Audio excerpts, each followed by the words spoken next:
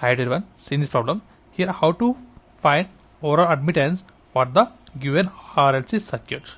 So here R is given as 4 ohms and the inductor is given as J8 ohms and capacitance given as minus J10 ohms. So these are impedances, but you want overall admittance for the given circuit.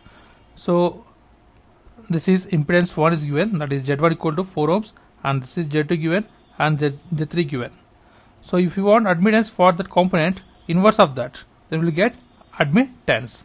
So these three components are in parallel. So the overall admittance is equal to sum of all the admittances. So Y1 plus Y2 plus Y3. For resistor, the admittance is 1 by 4, and for inductor 1 by J8, and for capacitor 1 by minus J10. By simplifying this, we will get 0.25 minus J 0.025. It can be written as 250 minus J25 millisiemens.